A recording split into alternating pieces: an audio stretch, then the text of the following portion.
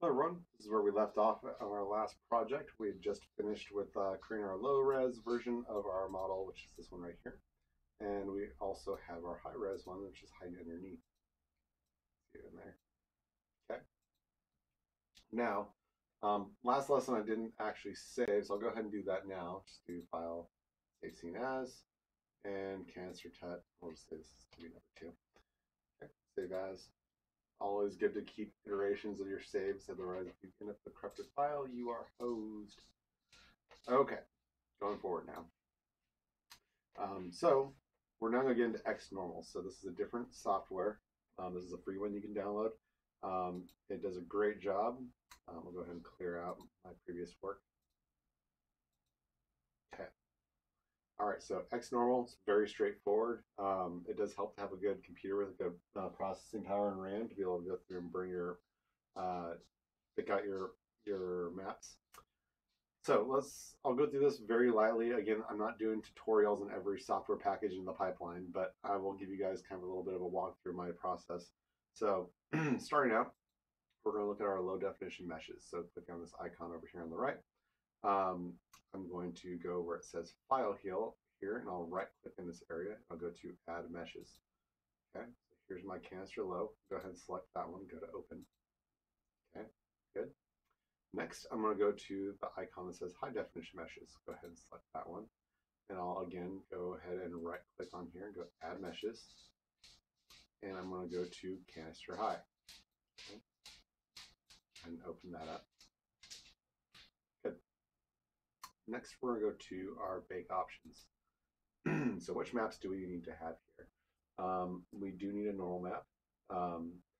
We have, let's see here. Let's go ahead and take a thickness map, curvature map, and I think that's it. We'll pull a cavity as well. Ambient occlusion, and a height map. Take all those maps. Currently, I have the size set to 4K. You might be working on something smaller, and 4K might be too much. You can go ahead and drop it if you need to. They have all these options from 4K all the way up to 16 and higher. So if you guys aren't familiar with what these are pixels on how big the texture map is. 4K is pretty standard right now. 2Ks will give you a decent amount of texture. 1K, you're losing some quality there. Anything below that, I don't even use any of these anymore. Above, these things start to take more memory, but they do optimize some of your batches if you're dealing with game development. But it does have longer load time since it requires more texture. The texture map sizes are just so much bigger. Okay, so 4K is what I'm staying at. I'm going to define where the output file is going to go to, so I'm going to go ahead and click on this guy here. And let's see here. Yeah, we'll just go ahead and export it to, we'll create a folder inside here. I'll just call this one xNormal maps. Okay.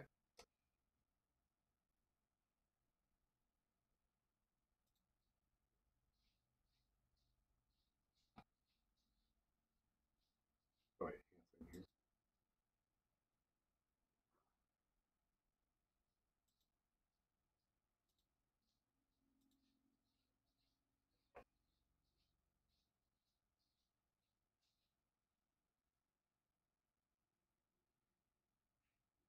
Oh, okay, that's right. I got my file in there.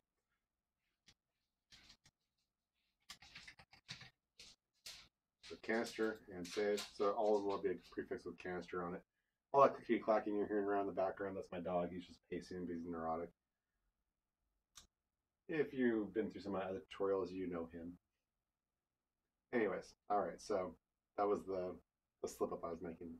Again, I'll just go through this one more time because I had a bit of a brain fart there. So this icon here designates the path. You got to put down here where it's going to, which I'm saying xNormal is that new folder I just created. And then I'm going to call this canister. And now every map that will have canister as the first name, and then it'll be normal, height, occlusion, all those ones there. Okay, we got to hit save. Okay, final step here. We got to go over to where it says um, tools, and we're going to go to ray distance calculator, and we'll tell it to go. Okay, so now it's going through and it's calculating the distance for minimum and maximum between the low res and the high res. And you pretty much just want to stop when you start seeing these numbers move around. Go ahead and hit stop, and then you go to copy results. So it'll copy those results. And you'll just go ahead and close this. And now if you go over to where it says low res mesh, it actually has those numbers in the max and min for for these maximum frontal ray distance and maximum rear ray distance. Okay. All right, so now we are all set up. Let's go ahead and bake off our maps. So let's hit generate maps.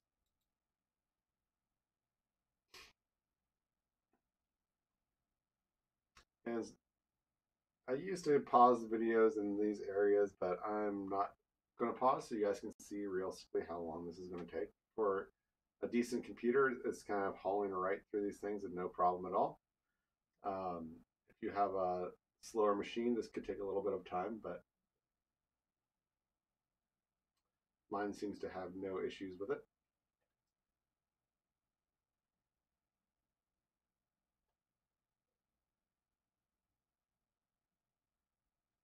So while it's doing this, I'm going to kind of explain what the Photoshop process is here. Eventually, we're going to go through and pull one of these files into Photoshop. First, we'll check them inside of Substance Painter and see what they look like. And then from there, okay, so here's the height map.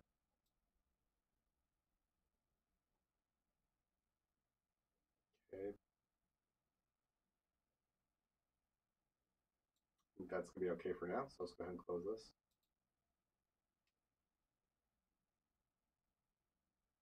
All right, so I'll finish up. There we go. There's my height map. So what I'm going to do is I'll pull this into Photoshop, and I'm basically going to be using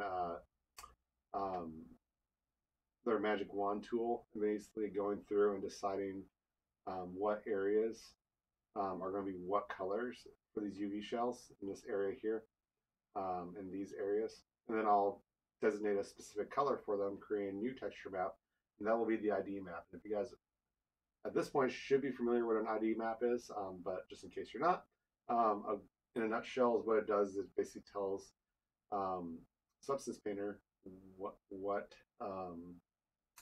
when you do an ID map mask, you say this color is going to be metal. This particular metal I'm picking. I'm just giving an example. There's no real metal. But any other parts of this object in here will also have that same metal. So what that means is like this here and this here and this here and this here, they all are like, let's say I assigned it blue for some kind of brushed steel. That means that this spot, this spot, this spot, and this spot will all have that same brushed steel texture automatically attached to it. And it'll use these other maps that we have going on here, the occlusion maps, the normal maps, the curvature maps, to decide if there is curve to it and how that's going to affect the texture. So it's really brilliant. But for dealing with the low res, since you don't actually have geometry to assign the shaders to create the ID map, we actually have to manually paint it in. So using these texture maps is how we're going to take care of that. So after we're finished with these bakes, that's the next thing we're going to do is we're going to take these things all into Photoshop. Actually, I'm sorry, let me back up a second. I'll plug some of these into Substance Painter, see what they're looking like, and then I will go into Photoshop and I'll paint away any artifacts that happen to be inside of these baked maps, and anywhere that's good, we'll just go ahead and move on to the texturing portion inside of Photoshop with our DMAP.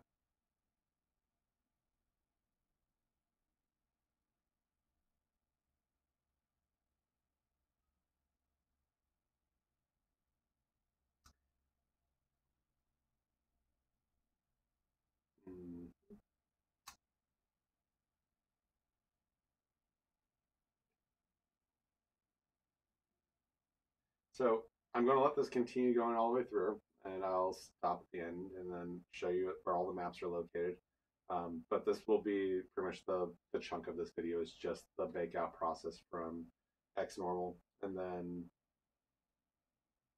I might plug one into in Maya, but we're going to go in the next video into plugging these things in and then bringing them over into Photoshop. So if you guys don't feel like you need to watch this part as my maps are all being baked out, feel free to check out and just check into the next video.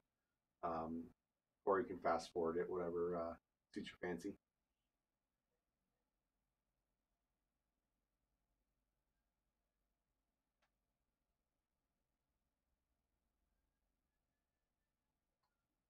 I would put on music, but I was told in my last videos not to do that.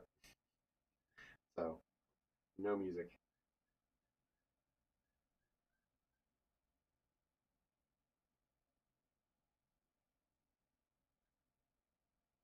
I believe this is the occlusion map.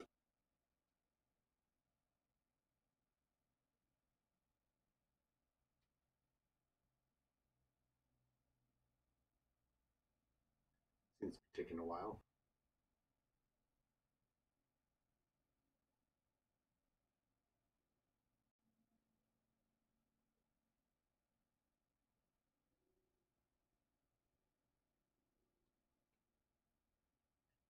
It's getting there.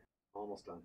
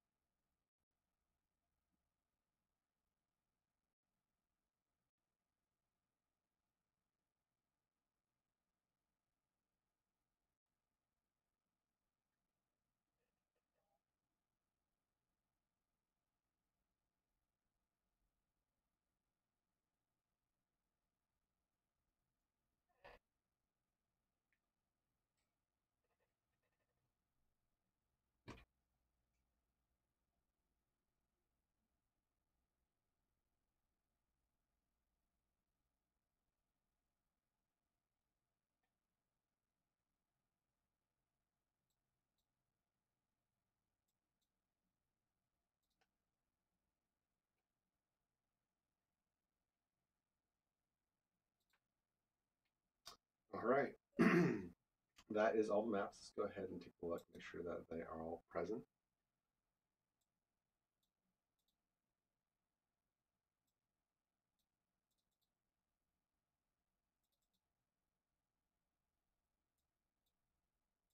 Sorry, I forgot this. I have two screens. Anyways, C drive. I have this on a USB drive. I do not recommend ever using a USB drive as a form of production.